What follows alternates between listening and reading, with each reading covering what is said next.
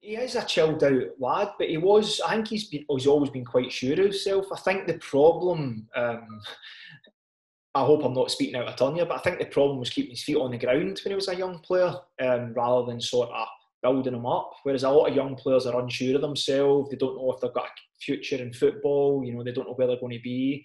Robert was always a really confident lad, but as I say, I think the problem was trying to keep his feet on the ground rather than sort of building them up. But he's done excellent, and even his loan spells at Rochdale and Forest Green, where he's made sort of mistakes that people can easily criticise him for, it's not affected him, which I think is a massive thing in football. It's easy to handle the ups, but it's not always easy to handle the downs, and Robert sort of, it's not affected. So I'm sure he's going to have a real good career based on the fact that he's so, he comes across mentally strong anyway.